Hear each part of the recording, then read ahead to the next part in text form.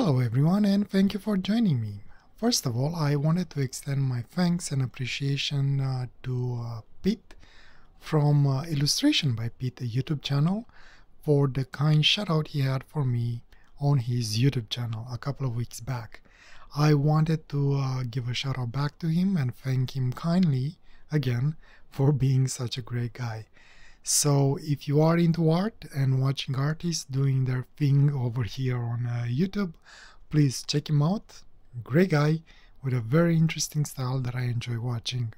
Link in the description below. Sorry Pete for the delay, but because I am ahead with 3 to 4 weeks on my videos, it took a while to get back to you, buddy. Alright, with this speed out of the way, get ready because I am coming at you with another titanium fountain pen that it's coming from China. The only difference is that this one, for a change, has a brand name attached to it. The fountain pen in question is Titaner Pencil Series Fountain Pen, or Titaner. I'm not sure how to pronounce it. I think I'm gonna stick with Titaner. I have purchased the fountain pen sometime last year in the fall, and at that time I paid around 104 Canadian dollars with free shipping from AliExpress. The pen did not come anodized, so if you do not like the colors you are seeing, don't despair. This is not what you will be getting. This was me playing around with my DC power variable supply unit, trying new things on how to anodize titanium. Having a quick look at the fountain pen, as you can see, the design of it is pretty much a straight tube, as most of the industrial design fountain pens that I actually really enjoy. The only difference is, like I mentioned, this is a fully titanium body construction. The clip is titanium as well, and as such it's not very flexible. However, it is usable compared with other titanium fountain pens that I have. And barrel, it's pretty simple, just as straight as the cap. At the end, however, we do have some threads where you can actually post the cap and a cap, and under this cap we have a window breaker thingy, which I like. It's kind of cool to have it there, and I like even more that there is a cap for it, so it's hidden away, and in case you'll ever need it, it's there. Personally, I find it gimmicky but kind of cool in the same time. Going back at the cap, we have a faux finial. That thing doesn't open, and as I mentioned, the clip sits a little bit above the cap. As you can see, if I tap it, it does make a noise. It's not unpleasant, at least I don't find it annoying. And if we're doing a quick shirt test, it slides very easily over the cloth, no issues there. This is what you see out of the shirt. Now the pen does grab a little bit on the cloth, so I think having it in your shirt, it'll be okay. However, because this is not very flexible, it won't accommodate a lot of pockets. Removing the cap, it's very simple and very quickly. It's kind of under half a turn from what I can tell. It's very quick, and the threads are actually very smooth, and the threads are very small and fairly minimal. Nice almost straight section that flares out towards the end of the nib, or better said, towards the nib. And in my case, I have a titanium Bach number 5 nib. This does not come with a fountain pen. This is something that I upgraded to because I like these nibs, and since I have a titanium pen, it's nice to have a titanium nib. As far as I know, the seller doesn't offer the option to have titanium nibs. This is something that I actually literally purchased separate. It does come with a silver-like color Bach number 5 non-titanium nib. And again, a very interesting feed that comes by default with these Bach nibs. And that's it, nothing much. Having a look inside the cap, pretty simple, very clean, very smooth, well machined, no complaints in there. And I really like how the threads are looking, especially after I did the anodizing. And the barrel opens very nice, very smooth as well. Takes a little bit longer to undo it compared with the cap, but it's again just as smooth. And if you want, you can actually, whoops, just be careful not to grab it from here, and make sure you grab it from here when you open the barrel. And he has a nice tall collar as a support for the converter. Converter comes included with the fountain pen, which is really nice and functions very nicely, very smoothly, no complaints in there. And having a quick look inside the barrel, just as the cap, it's very well machined, very nice and smooth in there, absolutely no complaints. So there's definitely attention to detail, and I really think that for the price you're paying, you're getting a pretty well built fountain pen. In hand, the fountain pen feels actually very good, very pleasant. I like the weight, I like the length that it has uncapped, and it's perfect size for me and my hand. And balance wise, it's pretty much in the middle of the pen, which is nice. I don't think there will be any issues. And as mentioned at the beginning, the cap does pose very nice and secure. Makes it for a very lengthy fountain pen. For drawing might be kind of cool because it gives you a lot of hand position and moving your hand on the pen for different type of lengthy strokes. And yeah, I don't feel it top heavy, and I think I could definitely use it posted as well without an issue. Balance wise, it does shift a little bit towards the top, but I don't find it that badly even when I hold it here. Maybe if you have smaller hands, that might be a little bit top heavy and a little bit heavier to wield the pen around, but personally I do not dislike it. The only thing that I find that odd is the position of the clip that doesn't line up with the nib. No matter how you turn it, you will always be positioned there.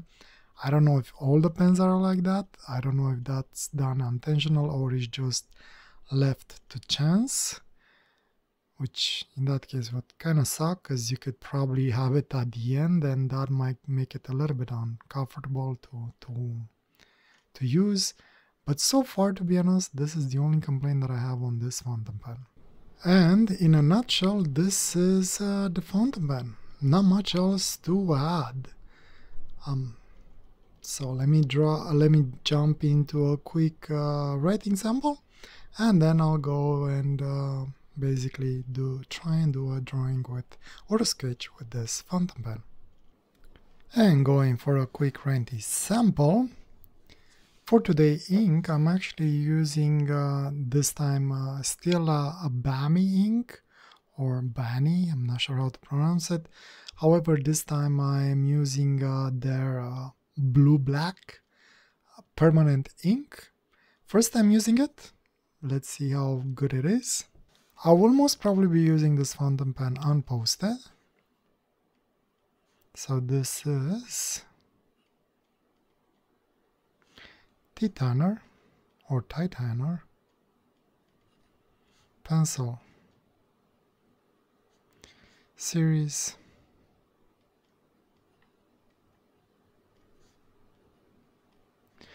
fountain pen. This nib, even though it's marked as a fine, it's pretty wet and is more of a medium, but it's very wet. The flow is very good and ink flow seems to be pretty good.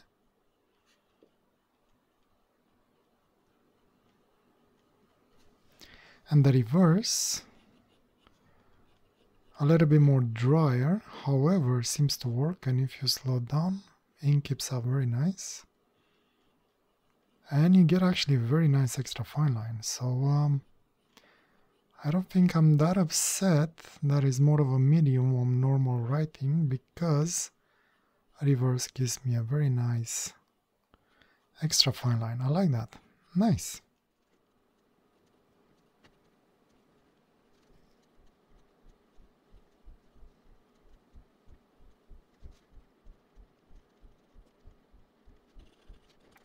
The knee works very nicely. I like it.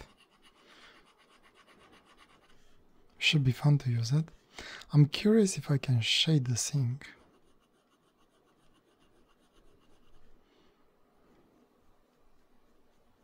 Better some build up on it.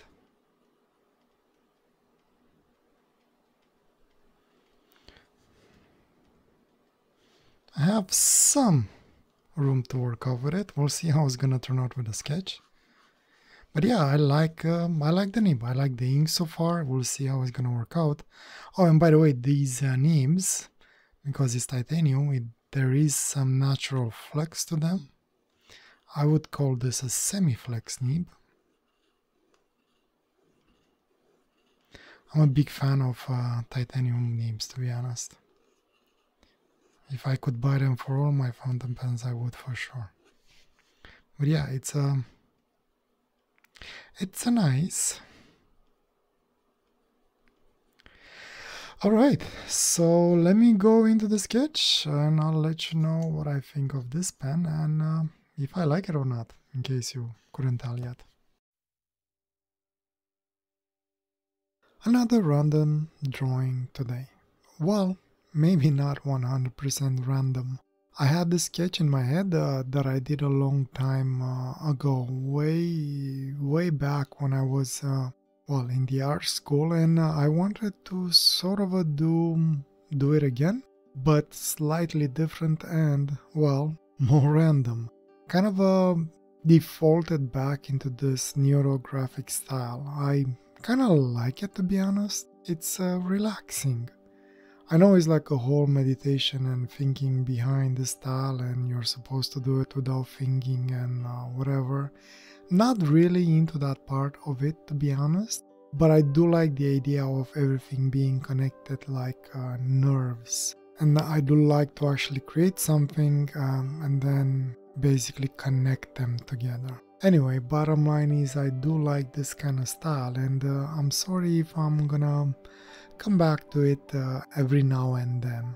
I also kind of like this ink. Maybe not the best thing for this kind of style because, well, it shades a lot, but I do like the shading that it gives. However, it does smudges. It takes a little bit for it to dry out, and unfortunately I did end up with a few smudges. Not 100% sure I will try this thing for drawing again, but I do like it for writing. It works really nice. And as for the fountain pen, it worked without any issues.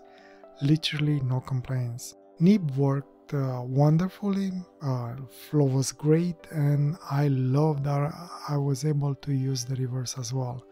There were a few spots where I did need a finer line, and it worked nicely. So, what do I like about the T-Tanner fountain pen? As usual, the first thing that I like is the material that is made of, titanium.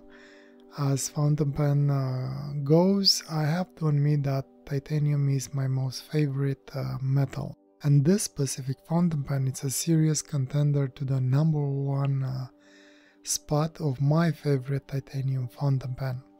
I'm adding a link to that review up on the right side of the screen if you're curious about it. I can't pronounce, I have no name for that pen because it didn't come branded, so I'm not sure who makes it. So basically I pretty much like everything about a fountain pen. I like the weight that it has, the girth, and the fact that it can be posted when needed. I even like that gimmicky breaking glass thing. And especially that is hidden away under a cap, then left exposed. This way it looks a little bit more serious.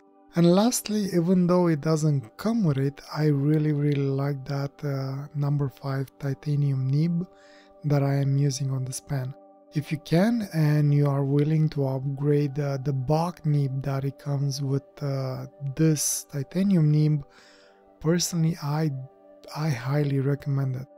What I don't like about it, there are not a lot of things that I dislike about the pen. The only thing that bothers me about it, it's that when posted the clip it's off to the side and not in alignment with the actual nib. Other than that, I do like everything about this pen. Other things that you might want to take in consideration, but not really a problem for me. The first thing that comes in mind, it's that maybe it might be on the thin side. So if you do like a girthier pen, this might not be for you. Please do check the sizes in the description. Maybe it will help you out with your decision. And the other thing that I can think of is the clip. While it's sort of a usable, it will not accommodate a lot of pockets. So if you use a thicker pen case where you put it in and you need to clip it in, you might want to take that in consideration. So overall, in case you could not tell yet, yes, I do like this fountain pen a lot, and I think that based on what I paid on it, this makes it a pretty good value for a fountain pen. Even after investing in the titanium nib, you can get a great, slick and agile fountain pen. Anyway, I think with that, this is a wrap for today. If you have any other questions, leave a comment below and I will try and get to it as soon as I can. Thank you for joining me today, and I wish you all the best and a wonderful day or night, wherever you are. Take care. Bye.